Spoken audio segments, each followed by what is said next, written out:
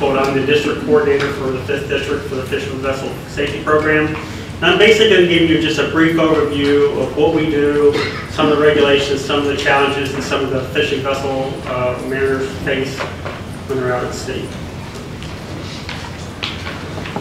Okay, in simple terms, a commercial fishing vessel is any vessel that sells its catch. That can be somebody on like a john boat, if they land their catch and they go to sell it, or it could be on these big fish processors.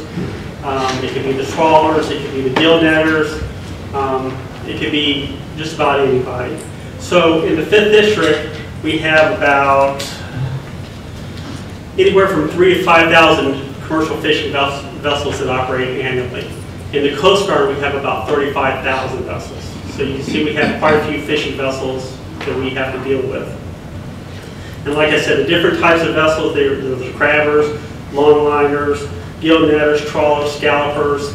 Now the big thing is the tuna fish with Wicked Tuna on television. A recreational boat gets the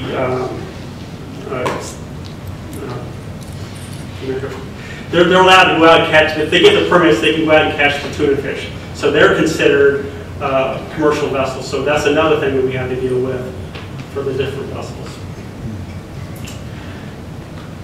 Okay, our area of responsibility goes all the way up to Philadelphia, Delaware, Maryland, North Carolina, and Virginia.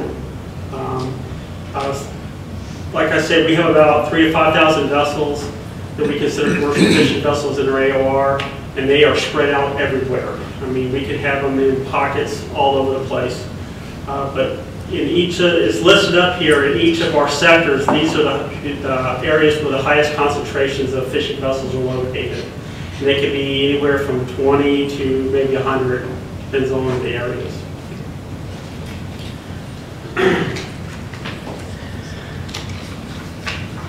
Okay, regulations. Everybody loves regulations. Just so you know, I don't make the regulations. Unfortunately, I have to enforce the regulations. I do get to comment on some of the regulations that are provided from headquarters or that are established or that are mandated by Congress, but I'm just one voice, and my opinion usually doesn't hold a lot of weight, and they already decided what they're going to do. So what we try to do is we try to act as a go-between for the mariner and the program. And back in 1995, the Commercial Fishing Vessel Safety Act was created, and that's what kind of brought about our fishing vessel program. Before that, we really didn't have any regulations in place to promote any safety, so this is where it all began. And over the years, there's been an Authorization Act and policy changes that's kind of ramped up our program to make it a little bit more robust than it was. To date, the biggest one was in 2012, where before that, if you wanted an exam, it was a voluntary thing. So there was no penalty. You would say, come look at my boat. We would go look at it. And if there was anything wrong, we would give you like a work list. We would fix it. We would get a decal, and away you went. But if you chose not to do anything, nobody cared. It was no big deal. You know, but it would just, you know, make sure that your people were exposed to the safety requirements and make sure they had everything. Well, that all changed in 2010. The Authorization Act came out, and in the infinite wisdom of somebody, they decided that if your vessel was beyond 3 nautical miles, you're going to have a voluntary exemption to become a mandatory exam. And then the Authorization Act of 2012 delayed it, and here we are, 2016. We're still waiting for the regulations to actually come out in the CFRs that puts it in writing, but we're, as of October 15th of last year, if you are on a commercial fishing vessel that operates beyond 3 nautical miles, you're required to have our safety exam. You have to have the decal and the whole 9 yards.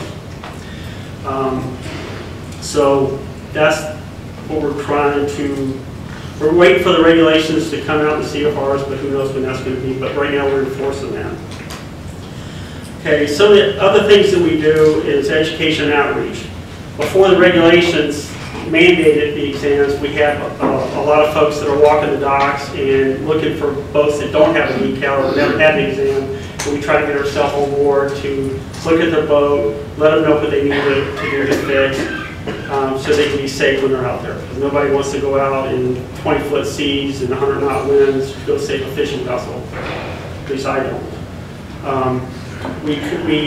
Throughout the year, we have several workshops or seminars where we talk about stability, water type and integrity, vessel maintenance, drills, that type of things. And we invite the folks to come out and take a look. We have this thing called a DC wet trainer.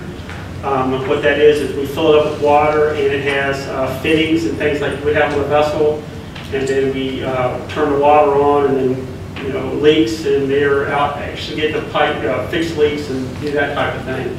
But we love to doing it in the wintertime because it makes it go a little bit faster when they're freezing. So in the summertime, they'll let it spray all day long. Another thing that we do in the 5th District is every year we have what's called the Waterman's Expo. We go up to Ocean City, Maryland, we set up a booth, and it's we interact with the community and the fishermen. It's basically a boat show, but we talk to them about the new regulations, and we're able to ask a bunch of questions. And so we've done that for the last 25 years, I believe, and we usually have a good turnout. It's a good thing. Some of the training that we do, we sponsor and we pay for the instructor drill instructor course where the boat captains come on. We have somebody from like Chesapeake Institute, I'm not sure what that is, but they come out and they do the training on how to do drills and whatnot, so the captains can get their drill instructor course, which is part of the requirements to get their safety decal. Okay, and on our side of the house, we do the exams. I have a number of examiners, which I'll talk about in a few minutes. But we go out and we'll do the initial exam on your vessel. We'll do the annual. If you completed the exam, your decal is good for 2 years. So if you come up on the 3rd year, we'll do a renewal exam. If you have a discrepancy, we do the fix-it exam or follow-up exams. And the big one now is, if you're at sea, you get boarded by a Coast Guard vessel, and you have a problem, what we do is they might write to a violation, but if you bring that violation to us, show us that you fixed it, we'll go out there, clear that violation, and basically wipe it off the book. So you don't get fined or whatever from the VCCC Center. So that's a good program, because ultimately, we want the mariners to be in compliance. So we're trying to give them an opportunity to make sure the vessel is squared away. Okay. Here's some considerations that we don't really think about, but fishermen may be at sea for days or months, depending on the type of vessel. And I don't know if you've ever been fishing for a day, that's fun, or if you're at sea for a day, that's fun. But when you're at sea for a week or a month, that's a long time, especially if you don't have the NAVSAT where you can get television, or you can't get a radio station or anything else. You're just there with the individuals who are on the boat, and sometimes you get along with them, sometimes you don't. And then when you're working long hours, that makes it even tougher. The experience levels are a lot different. You got the captain, who usually has a zillion years of experience, but then you got the deckhands who this might be their first trip. So there's going to be that learning curve. The captains expect everybody to do everything his way, and then the new guys trying to learn everything to do that. So there's going to be that stress and all that going on. It's a harsh working environment.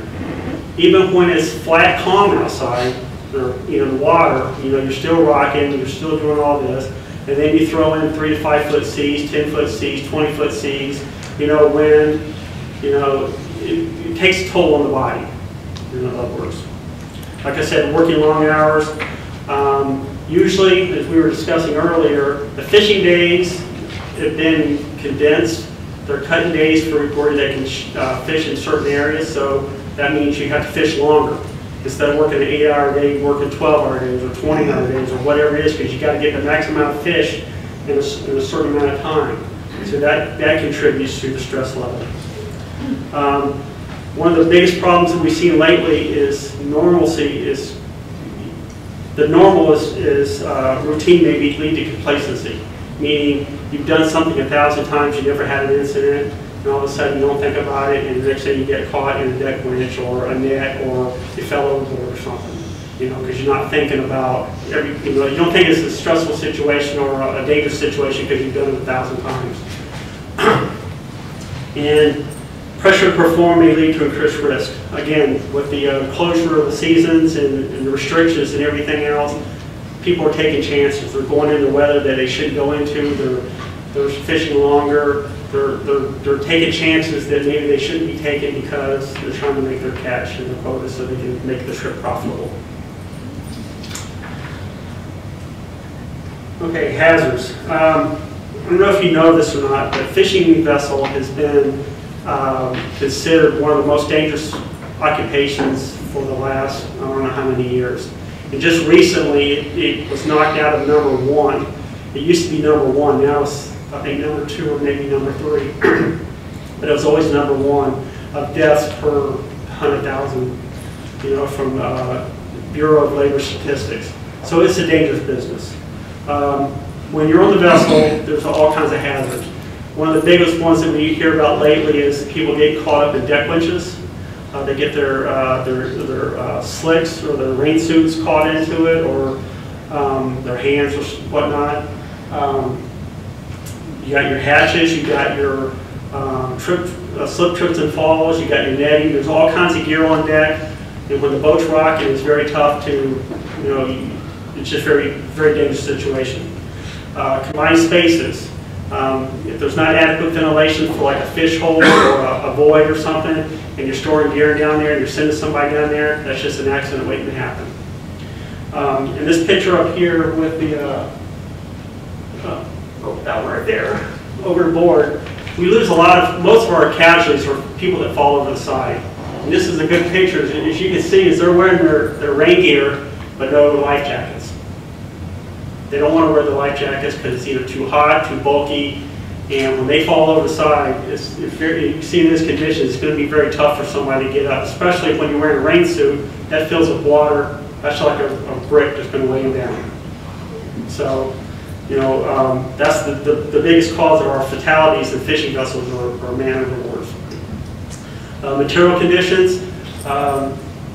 They don't take care of the vessels like an inspected vessel would, because we don't require them to bring back water every 2 years like we do on the other vessels. So they flood, they sink, they capsize, they're overloaded. They try to put as much stuff on board as they can, and then you get any kind of seas, they get swamped. Fatigue, as we talked about a minute ago, these guys are trying to get as much as they can, work as long as they can, and the captains fall asleep, the crew members, they're walking around like zombies, and accidents happen. And the last one is equipment failure. They're running their equipment to the brinks of, there's very little maintenance done until it breaks, and then they'll fix it. They run aground, they lose steering, they lose propulsion. They get a situation where they can't recover. I just want to throw this up here.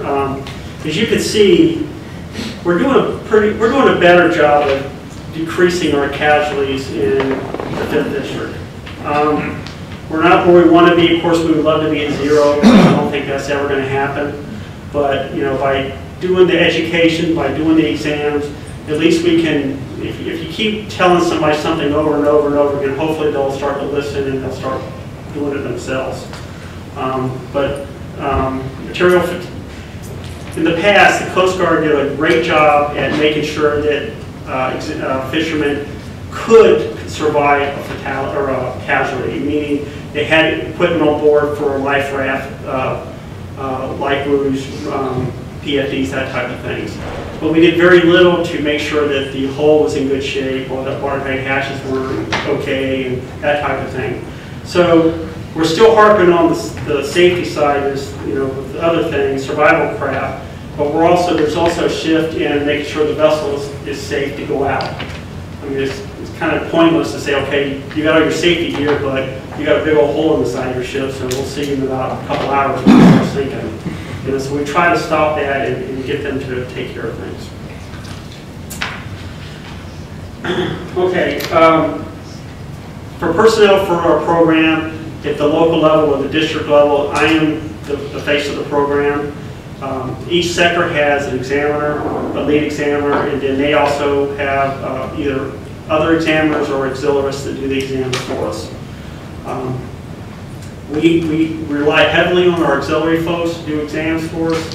In the 5th district, we have about 60 of them, and they do, I think we're up to 385 exams this year that they've done for us. So they do quite a bit for us. Okay, on the headquarters, on the other side, we have a program manager who's at headquarters, CBC 3. He works directly for a captain, who works directly for the admiral, who works directly for the commandant. So we do have a means to get, you know, ideas and stuff up to our senior folks. Their job is to have oversight of the entire program. They develop the regulations and the policy, and they do the data analysis of casualties and whatnot. And they develop their programs based on that analysis. At the district, it's my job to be the filter between the headquarters and the field. I provide funding for different things. I provide resources when available.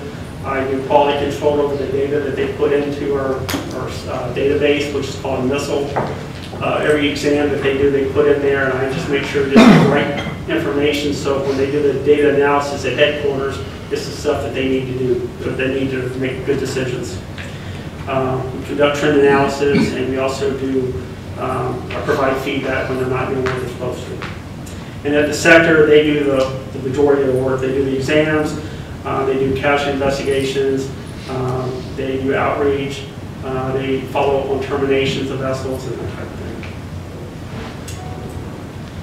Okay, impact. What does all this mean? We do a casualty analysis whenever we have a marine casualty, especially a significant one, if it's a vessel loss or if it's a personnel casualty. But what we're trying to do is we're trying to come up with safety recommendations to recommend so this doesn't happen again. The problem with that is it's hard to get the industry to buy off on a lot of our recommendations because our regulations they're not like an inspected vessel. We can't make them do a lot of things. We can recommend and say this is best practice, but if they choose not to, sometimes we're kind of, our hands are tied with that. We can keep recommending and hopefully they'll do it, but sometimes it doesn't always work that way. We conduct our fishing vessel exams. The idea is to make sure that the vessel has all the equipment that they need. It provides a safer working environment. It gives not only me, but it also gives the captain and the crew a sense of security that, you know, once we go on board and said all your safety gear is up to date, everything is good, that you can, you know, you're okay to go out. You know, the workshops. We try to hit on topics that are not normally covered in other avenues, like our stability stuff. We have it's a vessel, a wooden vessel that we put in the water, and we can move weight around, and it shows you, you know, make the boat turn over if you're overloaded or if you don't have things like that. So you can actually physically see what happens when you put all these crab pots all on one side of your vessel, or if you're going into seas and you get swamped, what's going to happen if you've got a high center of gravity and stuff. You know, when you talk about it or show it in a PowerPoint, it's not the same as actually seeing it in real life. And I don't think they would let us do it on a real vessel, so this little model does the trick. And like I said, that wet trainer is a great example to show how difficult it is when you have you start out with a simple leak on a hose, so you're working on that, and all of a sudden your shaft falls out, and now you got water, you know, squirting back there, and then you got another hole in the side of your ship. You got all these things going on at once, and you're getting drenched. Well, that's real life. That's what's going to happen in a casualty. It's not going to be a nice sunny day.